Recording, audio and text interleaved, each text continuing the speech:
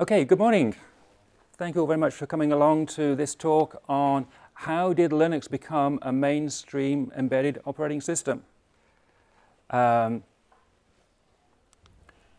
So I am Chris Simmonds. I've been using Linux as an embedded operating system for 20 years now. I've also written a book on the subject. Just saying, it's quite a good book. If you want to contact me later, I can give you a copy. And you can contact me in various electronic ways. But the main thing I want to do is to talk about embedded Linux.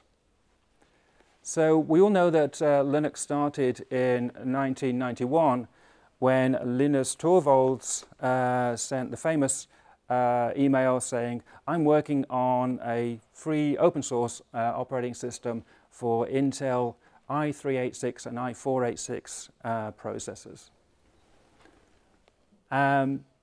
But the very nature of it being open source meant that it was portable. It could be ported to different systems.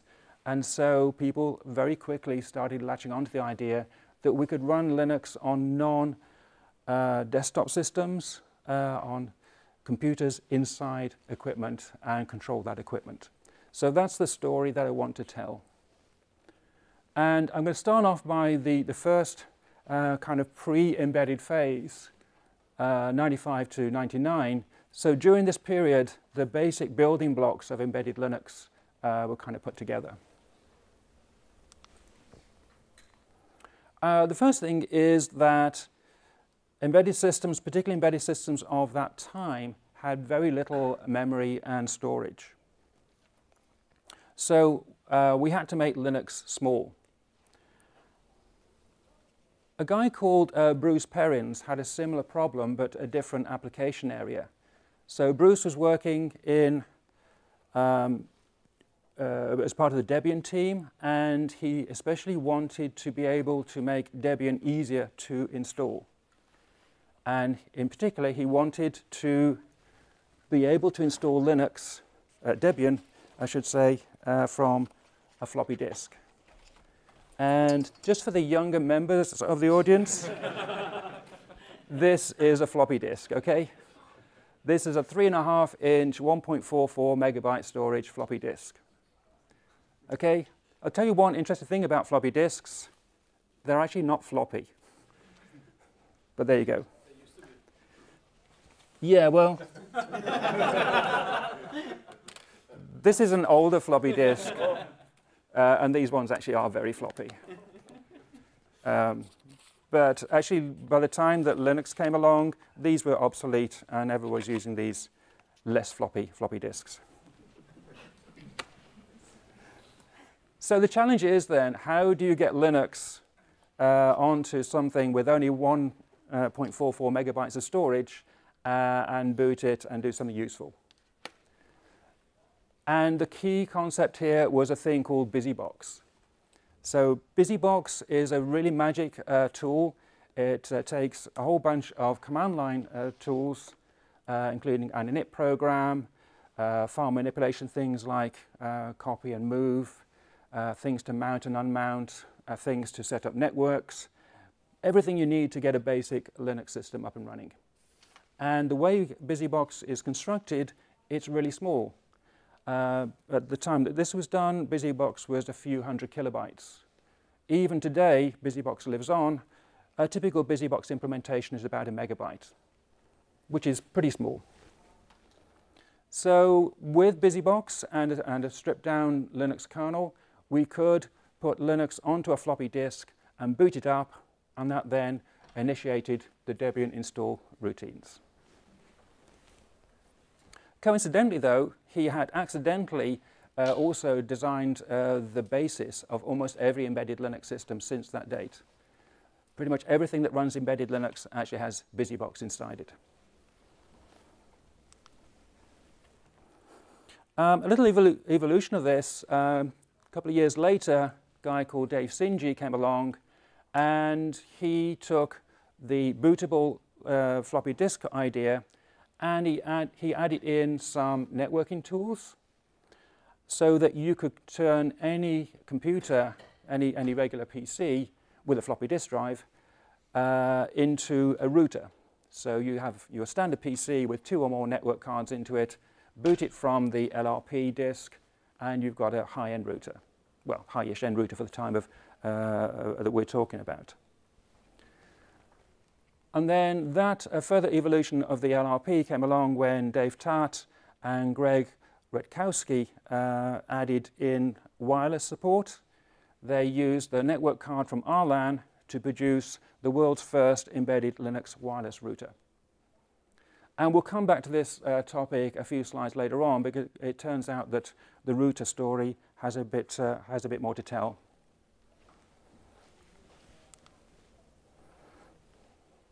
The other thing is that embedded systems typically don't use Intel processors. Intel processors are quite expensive, they take up quite a lot of power, and they generally don't have the interfaces that you want on an embedded system. So we need to make Linux portable and to port it to a range of different CPU architectures.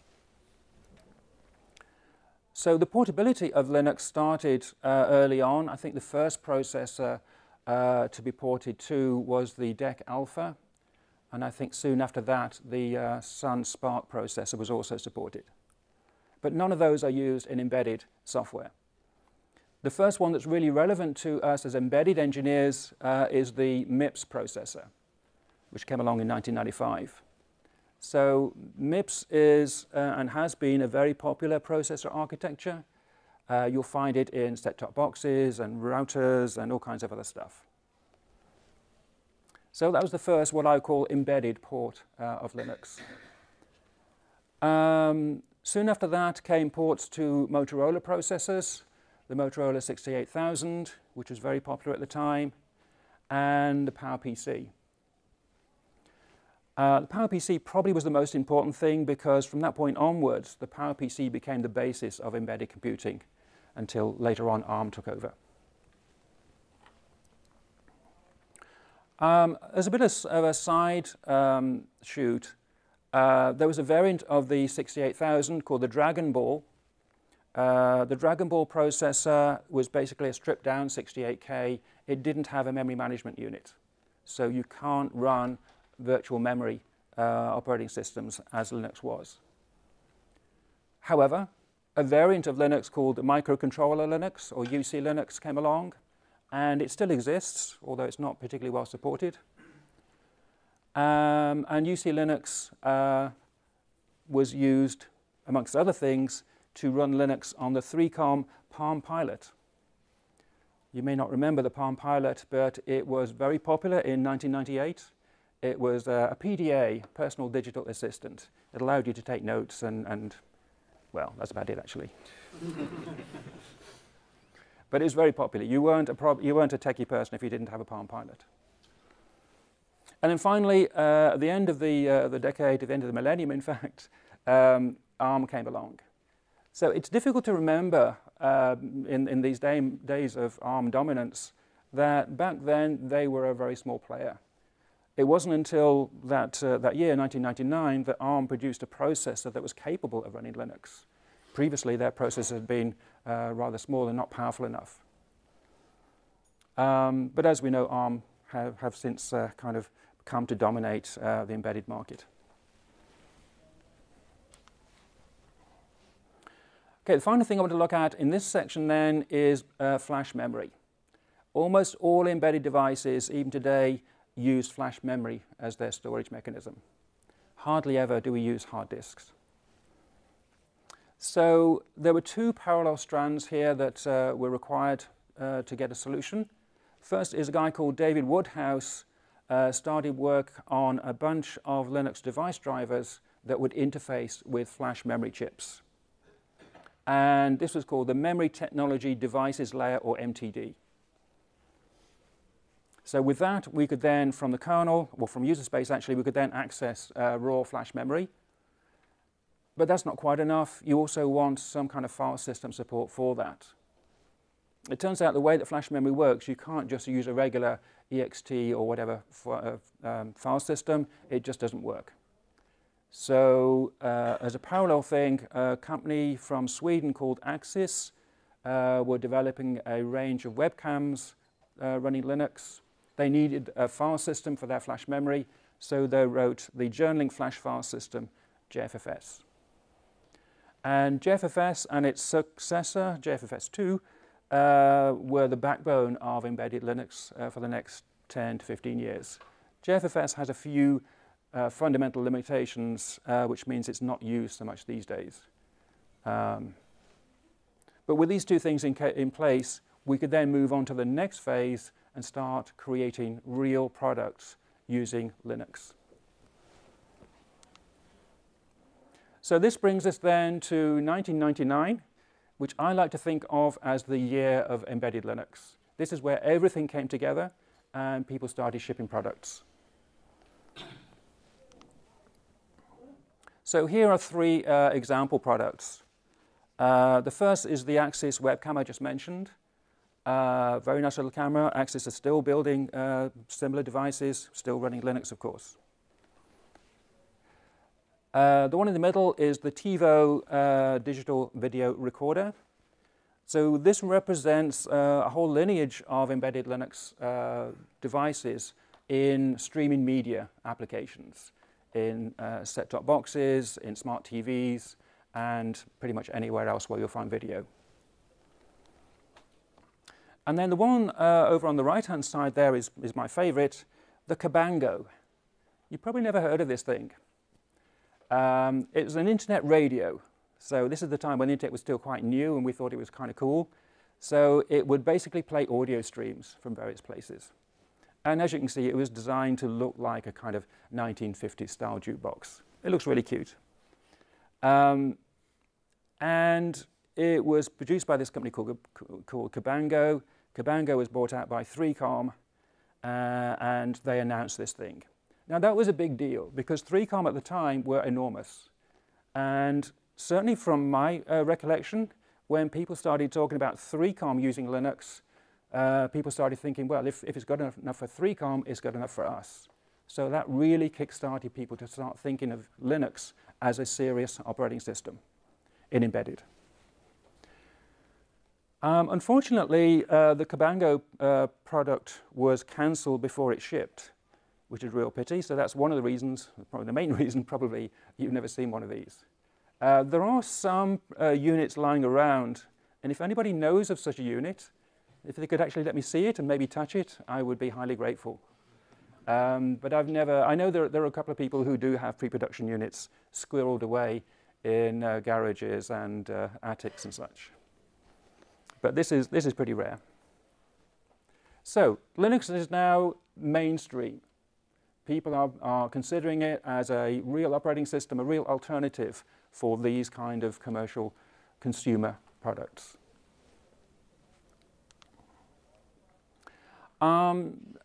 So as this happens, various companies spring up to supply consulting and software services to this market.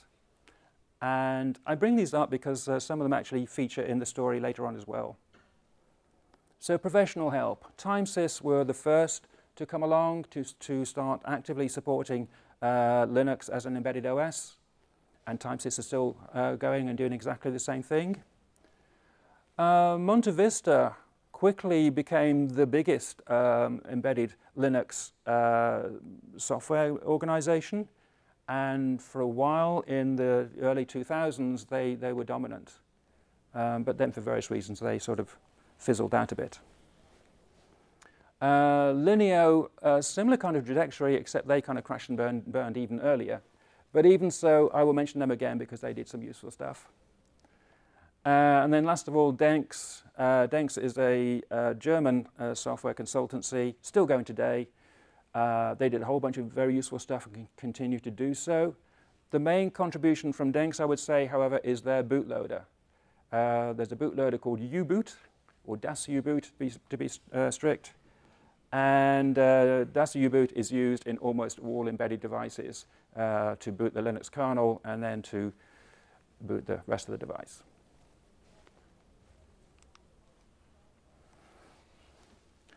Okay, the next thread I want to look at is the mobile device market. And it turns out recurringly, a lot of the innovation comes down to mobile. So let's look at the period up to 2005 and see what Linux did there. So first of all, then, we have this thing called the compact iPack. Anybody here have an iPack? Hey, one hand. I've got one as well. It doesn't work anymore, but I've got one all the same. So this is really the 3600. It was the first mobile device that was really capable of running a full Linux.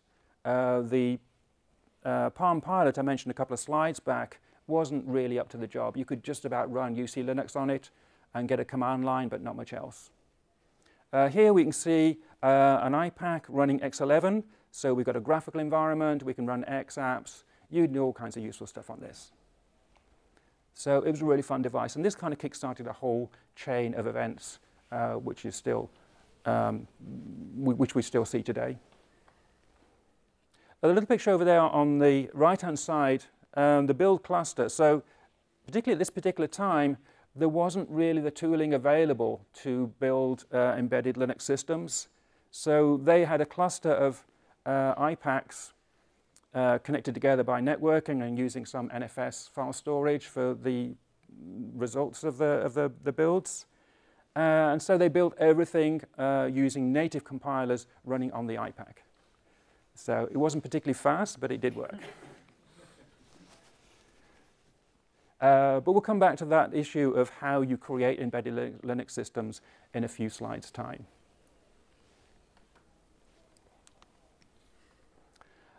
This is an example of the way things were going, and this is an early prototype of what we would now call a smartphone. So a guy called Jim Geddes at Compaq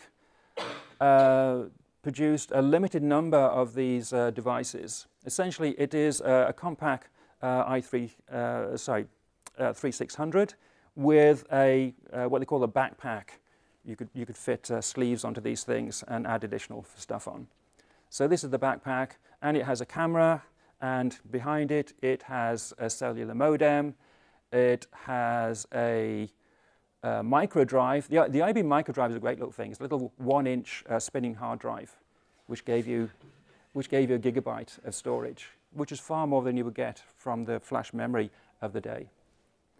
It even had a accelerometer, so it could tell which way up it was, and as you rotated it, it would rotate the screen, exactly as phones do these days.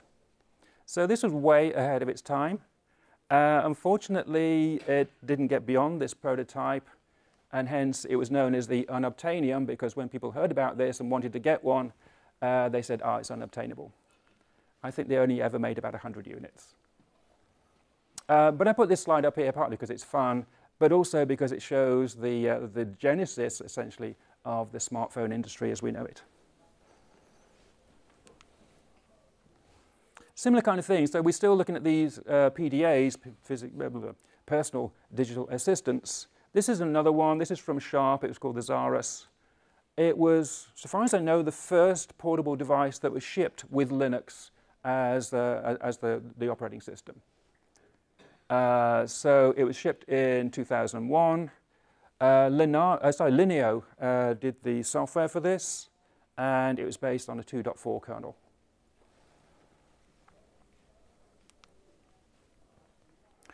A little while later, Motorola started using Linux in their handsets.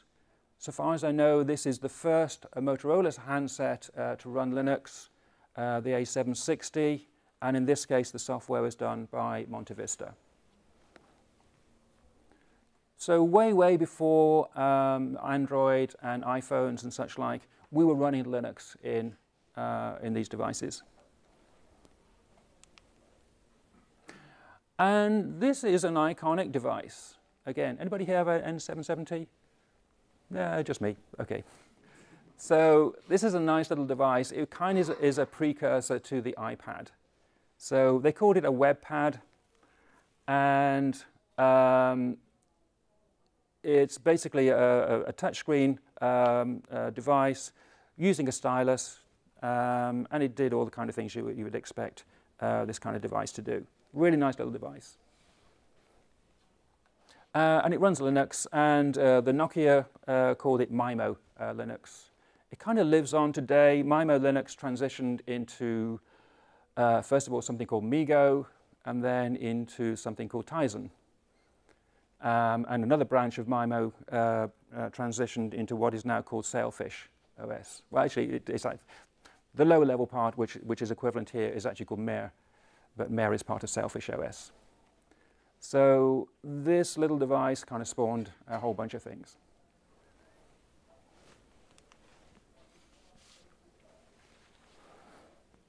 Okay, the next thing I want to look at then is the way we build Linux, embedded Linux. As I said, when we're looking at the picture of the iPack with a little build farm next to it, it used to be quite tricky and required dedicated hardware and all kinds of fancy things. Well, it kind of still does, but it's more formalized.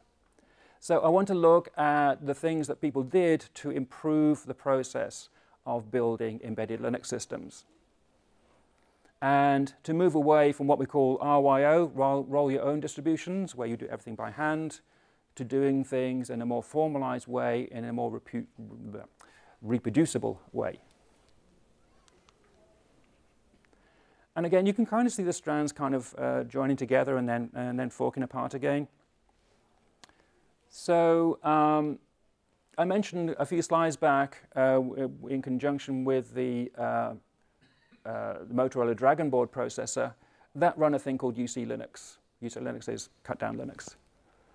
The people working on that project wanted a way to generate images that they could then put onto their target systems and test. And they got bored with doing it by hand, so they wrote a tool called Buildroot. And indeed, Buildroot, although UC Linux has kind of disappeared, Buildroot is used very extensively today to build embedded Linux systems. So Buildroot came out of the UC Linux project. The next interesting thing is another bunch of developers, this time working on the Sharp Zarus, which remember runs Linux. They wanted to load their own Linux distros onto the Sharp Zarus. And again, they wanted a reproducible way of doing that. So they created a project called OpenEmbedded. So OpenEmbedded was actually the combination of a couple of projects that existed already, one called OpenZarus, another one called OpenSimpad. They came together, called themselves OpenEmbedded. OpenEmbedded then became a more generic build system, not just for these PDAs, but for loads of different things. And then the story takes an interesting little turn.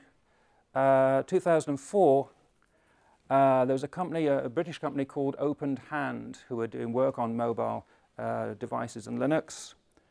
And they were actually working on the Nokia N770. And they produced some graphics software for the 770. But also a guy called Richard Purdy, one of the developers at OpenHand, he looked at what was coming out of OpenEmbedded. And if anybody from that era remembers OpenEmbedded, it was, to be honest, a little bit flaky. And depending on when you downloaded the metadata from OpenEmbedded, it would either work or not work. And some days it did, and some days it didn't. So Richard Purdy took a fork of OpenEmbedded. He called it Pocky Linux. And essentially, this was a stabilized QA'd version of OpenEmbedded. And a lot of people then started using Pocky Linux because it was more stable than OpenEmbedded. A couple of years later, Intel purchased OpenHand, mostly for the graphics software they developed for the 770. But in so doing, they also purchased Richard Purdy, and they also purchased Pocky Linux. They didn't really know what to do with either of those entities.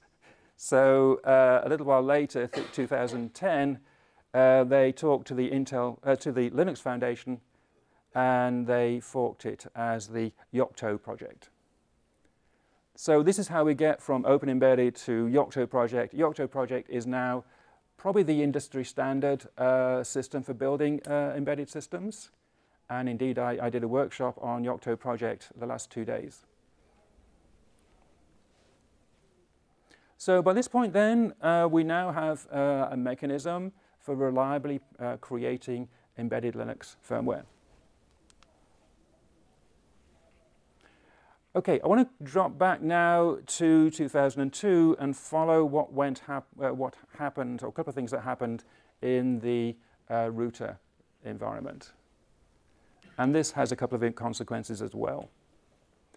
So this started with Linksys shipping this device here, another iconic device, the WRT54G. So this was a nice little wireless router, and it ran Linux. So after a little bit of persuading, Linksys released the GPL components of this device, and that then led to people being able to load their own versions of the firmware onto this router. That formed the OpenWRT project. OpenWRT is kind of based on Buildroot. So initially, OpenWRT was just a fork of Buildroot, and it kind of still is, but the fork is a long way back now. But OpenWRT is around, still producing firmware for a wide range of Wi-Fi routers. And I don't know, anybody here use WRT on their home routers? Good. If you don't, you really should do, because you get a lot more security and you know much more what goes on within the system if you use OpenWRT rather than whatever you get with your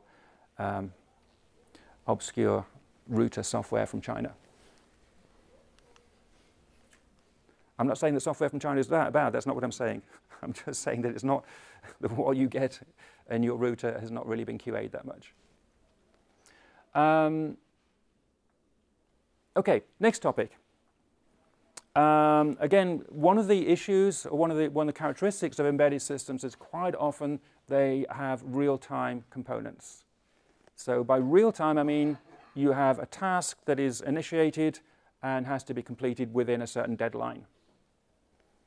So real-time systems are things like, well, anything that has something controlling something in the real world, like a conveyor belt, a production line, a robot arm, a car, or whatever.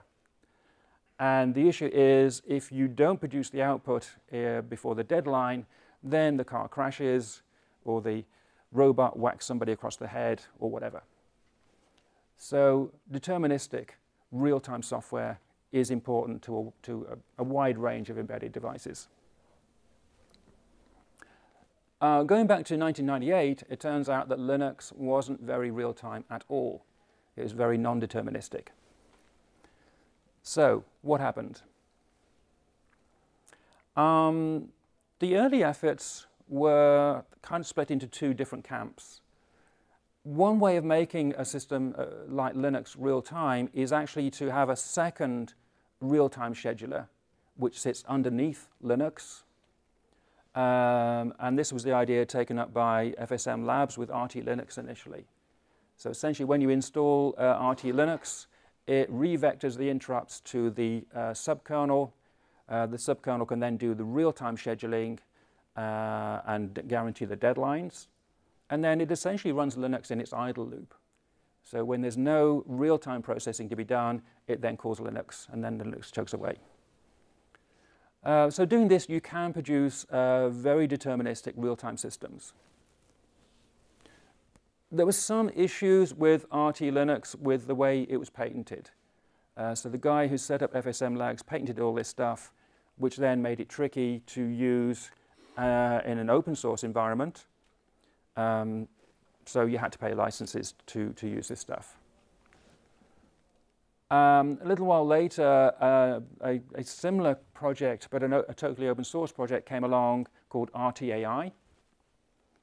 And there was some debate about the license, the patent licenses, but eventually they kind of sorted that out.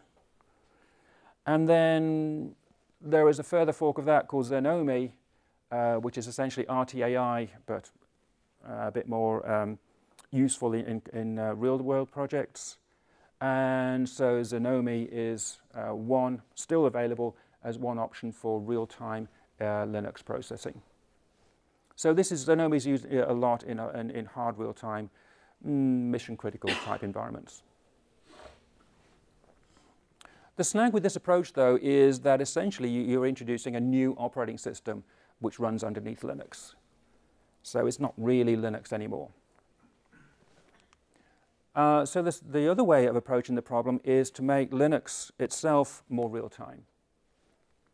And this progressed in a couple of stages. TimeSys actually did some stuff early on with their own real-time Linux. Again, though, it was not open source. It was protected by various things. So that didn't really lead to anything that interesting. So we skip forward then to here. First of all, Ingo Molnar and Andrew Morton, they started looking at the kernel and tried to make it more deterministic. And their idea was to do this thing called the voluntary preemption patch. So voluntary preemption, essentially what they did is they went through the Linux kernel and they added in more preemption points. And a preemption point basically is just where you call the scheduler. So if you turn on voluntary preemption, it means that when an interrupt comes in, it's going to take less time to get to the preemption point and then preempt whatever's running now and run whatever should be running. So that's good. That gets you part of the way there. Robert Love, shortly afterwards, came up with a more innovative approach, which we call the kernel preemption patch. Well, kernel preemption. What Robert Love did essentially is to make the whole kernel preemptible. So when an interrupt comes in, we can immediately reschedule.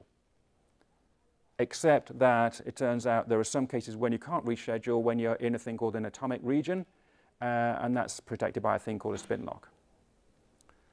Nevertheless, with kernel preemption, we now have something which we call soft real-time.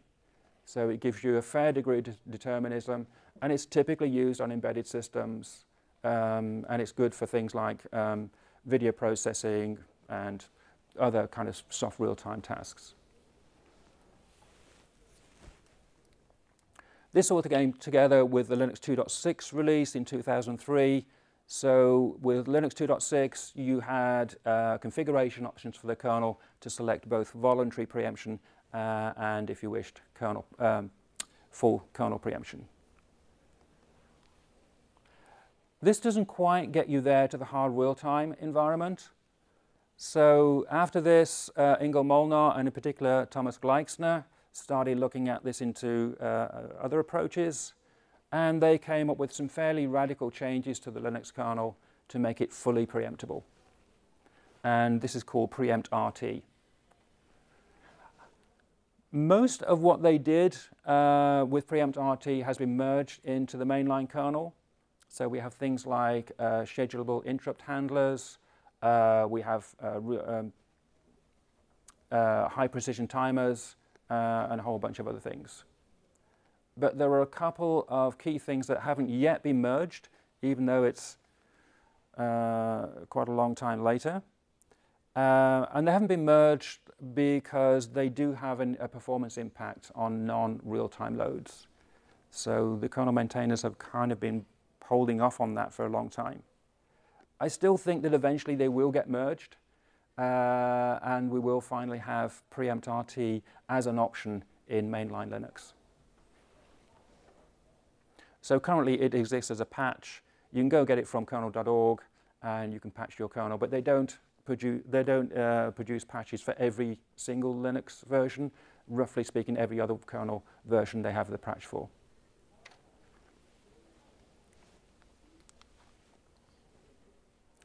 Okay, I've got to mention Android. So Android, as you know, is the most popular Linux distro ever. Everybody running an Android phone is running Linux. So Android was launched 2008. and it ran at that time a forked version of Linux. There was some, they did actually try, the Google engineers did try to merge their kernel, or mainstream their kernel changes, but the kernel developers didn't like them very much. So there was then a period of time of, 4 years, when they kind of negotiated which bits of their changes could be mainlined.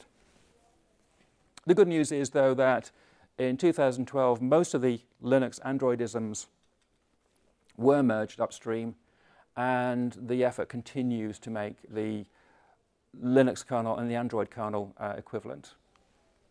There's still, again, a couple of patches that the Linux maintainers won't accept because they're really horrible, but they are needed to make the Android power management work properly. So that's good. So that's a bunch of users running Linux. And of course, Android is available in various versions, including TVs, so it's running on smart TVs and such, and smart watches and a few other things. And then I want to also call out another big application area for Linux, and this is automotive. So Linux has been used in vehicles for quite some time now. And it's kind of gaining momentum as I speak. So we could probably say the first point of departure would be the Genevi project. Genevi was a project from Jaguar Land Rover, and it was a project to put together a Linux-based software platform for in-vehicle infotainment, or IVI. So I've got to emphasize here, we're talking about the entertainment system in the vehicle. We're not talking about the mission-critical stuff. We're not talking about autonomous, I should say, autonomous driving.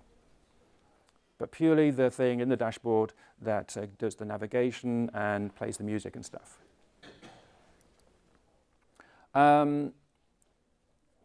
So Genevi, to be honest, Genevi wasn't hugely successful as a standards platform. So a little while later, another initiative was Automotive Grade Linux, AGL, which was sponsored by BMW in Europe and Toyota and several others in Japan. So AGL basically builds on Genevi. It uses the same, or some of the same components. It uses Yocto Project as its build system. And there are now vehicles being delivered with AGL running their entertainment systems. So this is kind of almost the state of the art, except that we also have Android coming into this area. And so Google announced Android Automotive OS 2017 in actual fact. And people are now working on putting Android into the head unit. And the first vehicles running Android Automotive will be available for purchase early next year. Yeah, go on. Do you Question? know what Tesla is running in their cars? That's sort of also the state-of-the-art infotainment, I guess. Yeah, that's a good point. Yeah, so the question is, what do Tesla do? They didn't do any of these things to start with. Tesla, of course, do their own thing. Essentially, so far as I understand, so they have this big 17-inch touchscreen, I think. They're running a kind of their own distribution, which is loosely based on Debian. So initially, I think they had a Debian distro, and they've kind of customized it and tweaked it. And in terms of hardware, I can't remember. I have a feeling they're using an NVIDIA processor. But don't quote me on that. Yeah, so Tesla are not part of this. It's kind of, it would be nice if there was some standards compliance also with Tesla, and they would kind of come into this environment. But we'll see.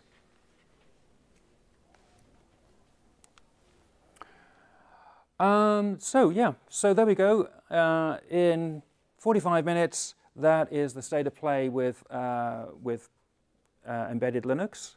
So we've gone from 0, back in 1999, to the point where today embedded Linux is the dominant embedded operating system. In fact, it's the dominant operating system of any sort.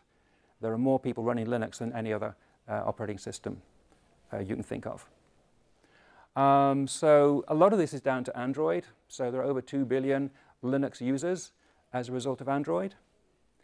As regards to other things, it's very difficult to get any firm numbers because nobody counts the numbers of Linux installations. But I reckon there are at least 250 million smart TVs and set-top boxes being sold per annum, probably a lot more than that. Wi-Fi routers are another big area. There are hundreds of millions of those being sold every year. Plus, you'll find Linux in refrigerators, and it's used a lot in industrial equipment. It's used pretty much everywhere. Anywhere you need a computer, particularly devices which have some kind of a touch screen or some kind of interface display, they're almost certainly going to be running Linux. The coffee machines are probably running Linux. So Linux is now mainstream. It's gone from being the really wacky thing that I started out doing back in 1999 to becoming the thing that everybody does, and nobody thinks it's weird anymore, which is always nice. So that's the end of the talk. We have some minutes spare if you have any questions. The slides are available at this address here, so take a photo if you want them. And there's also a slightly out-of-date version of this, actually, in my embedded history blog at tunet.co.uk. And yeah, so embedded Linux has been my life for the last 20 years, and I hope it will continue to be so. So, anybody have any questions or contributions to any of that? Nope? Okay. Oh, yeah, come. Yeah, so just to add on, I've been working as a security provider for set-top boxes for 21 years, and in the last 6-7 years I can't remember seeing anything but Linux. So you can basically say that all set-top boxes in the market currently run Linux. Yeah, yeah. So the comment is that in the set-top box market, Linux is pretty much 100% dominant. I do remember back in the day, people used to use VxWorks in set-top boxes, but yeah, pretty much all BSPs from the chip vendors are Linux BSPs, and therefore pretty much every set-top box is going to be running Linux, which is great. Okay, well, thank you all very much for attending, and I'll allow you to escape and grab some coffee.